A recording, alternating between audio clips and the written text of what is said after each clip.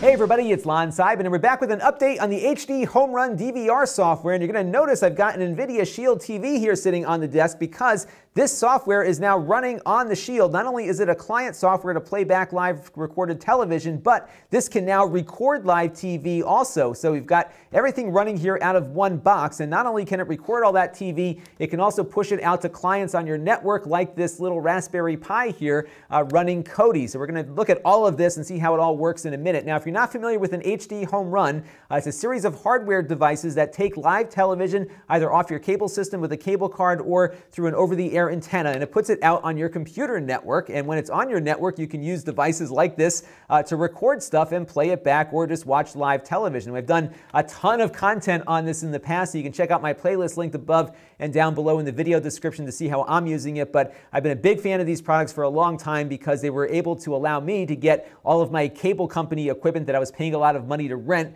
out of the house. So this thing has saved me money and it's worked out quite well. However, I have in the past been a spokesperson for Silicon Dust, the makers of the HDHomerun products, because they had me work on their Kickstarter. However, I have been a customer of theirs much longer than they've been a client of mine. It's a product that I really like and very passionate about because it's really a cool way to kind of roll your own network DVR system in your house, and they really do work quite well. But I did want to disclose that up front. I should also mention that the Nvidia Shield TV that we have here was furnished by Nvidia also. However, I've bought another one in the past as well. So we've got two great things that I like quite a bit, and now they're working together. I should also add that Silicon Dust is going to review this video prior to posting just to make sure I got everything accurately depicted, because this is a work in progress and I don't want to make promises for things that may or may not come down the road. So I just want to make sure I've got everything accurate so nobody gets disappointed. But all the opinions you're about to hear are my own as we move forwards. All right, so let's take a look and see how all of this is working now. So we do have the client here running on the Shield.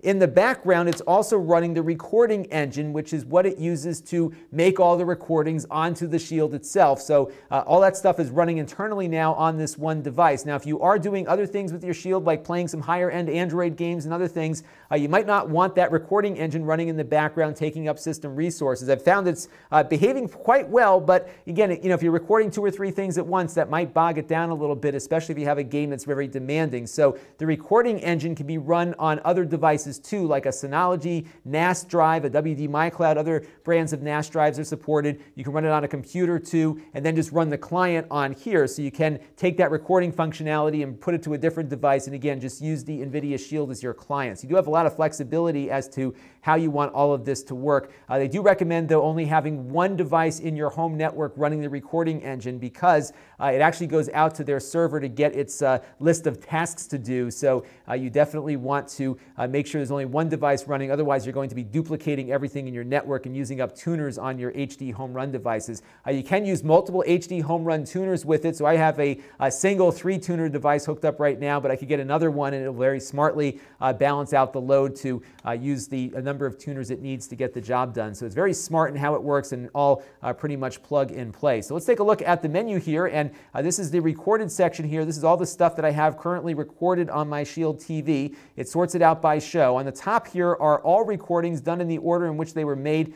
Down below is stuff in alphabetical order. I can go on to one of my recordings here, for example, South Park, and see all the episodes that I have recorded for South Park if I want. And if you have movies or sporting events recorded here, you'll see that they also delineate those separately, so you can get to those a little bit faster when you first boot up your recorded section here. If I want to play something back, I can go up here maybe to the news hour and just select that recording, and it will start playing back pretty quickly. Again, this is coming off the hard drive, but if I had that recording engine on a different device, it would play over my network and would spin up just as nicely there. So very flexible in how it works. And again, you can record on here or record somewhere else, and it will function just the same. And we'll go over now and take a look at the Discover section. This is how you find things to record. Now, they don't have a traditional channel guide on here, and the reason is that, believe it or not, the channel guide is patented, and it would raise the cost of this software for everybody if they had a traditional channel guide. So what they've done is something a little bit different, which I think actually kind of works. So you have a little thing that comes up right off the bat that shows you what's on TV right now. They kind of put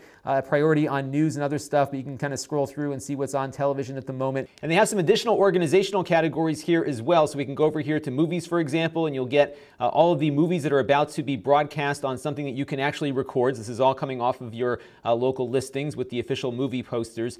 You You can also sort things out with different sporting events too. So for example, I could record a Major League Baseball game if I wanted to, and if I, for example, select this Yankees game here, I'll have the option to record every Yankees game from here on out that appears on my program listings. You can also do a search too. So if I wanted to, for example, just maybe look for one of the Jimmys on the late night TV here, I can just type in Jimmy and go over to Go here, and it should give me Jimmy Kimmel and Jimmy Fallon. So I've got right now Jimmy Kimmel set to record. I can delete the task though and go back in here, maybe just record an individual episode if I wanted to do that. So you have some flexibility now. This is all stuff that's been on other DVRs. This ability to record individual episodes is relatively new to their beta, but over time the simple features sometimes are harder to implement than the harder ones. So they're adding features all the time to this as they're developing their software here in the beta, and it's really been working pretty great. So you can now select individual things to record, or of course you can do the entire series. You can go back out here to the task section and see what is set to record in the future here. So I've got a couple of things that are coming up. I can adjust those tasks individually and kind of jump around in there. So they're making some progress on it. It doesn't do everything everyone's going to want out of a DVR just yet, but it's getting there. You also have the ability to play back live television too. So I'm going to just pan out here for a second. I'll click on live, and now I've got my live TV. And of course, they don't have a traditional channel guide here either, due to the same issues that the recording engine has. So you can kind of scroll through and see what's coming up next on each channel if you want to do that. If you do want to get a traditional channel guide experience on the Android TV platform, they have something called Live Channels, which does work with the HDHomerun. So you can click on that, and you will get a traditional channel guide that you can browse through for live television. So you do have that option if you want to get a channel guide. You just can't set up recordings just yet from the live channels functionality. But if you just want to see what's on TV to watch things live, this will work the same way. And that's what's so cool about these HDHomerun devices, is that they're very open.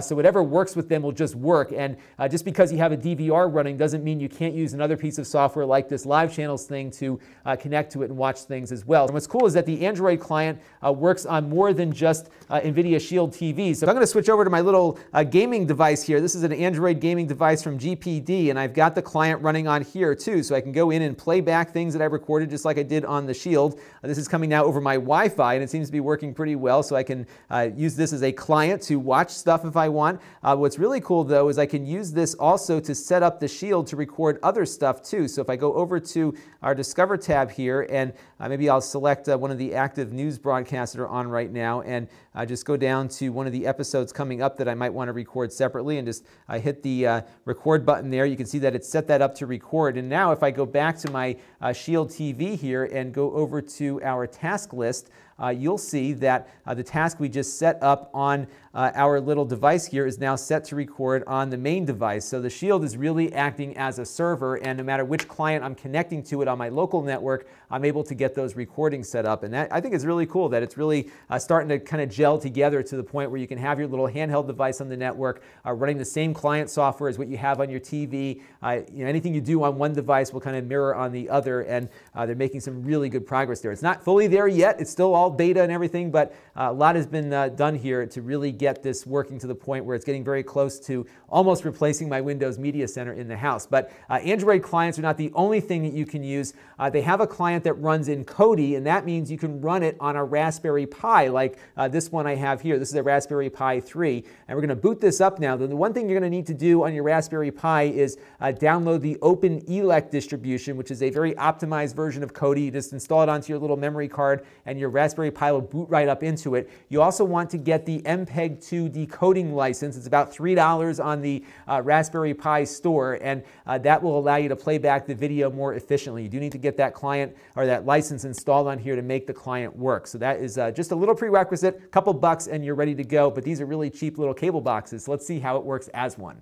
All right, so we've got Kodi booted up using OpenELEC on our Raspberry Pi right here. I'm just going to go ahead and load up the HDHomerun add-on, which you can find in their add-on repository in Kodi. What it does automatically is goes out on your network. It finds all of your active devices. What I have it doing right now is defaulting to live television. So we're streaming live TV as we were able to do before with Kodi. What's cool now is because I have the DVR option running here, I can hit the space bar on my keyboard and actually pause the live recording and then resume it again. So if you have a keyboard connected to your Android device, it will also work that way. I'm sure they're going to work on integrating that into the remote, but for now you do need a keyboard to hit the space bar to do that. Now, if I hit the escape key on my keyboard right now, I'm going to be brought over to the DVR functionality, and this might look very familiar because this is exactly what we saw, at least as far as recorded programs are concerned, on the Android side, and that's because this is connecting to this and taking in all of the content that this currently has stored on it. So I can go ahead and watch our episode of the NewsHour again if I wanted to do that.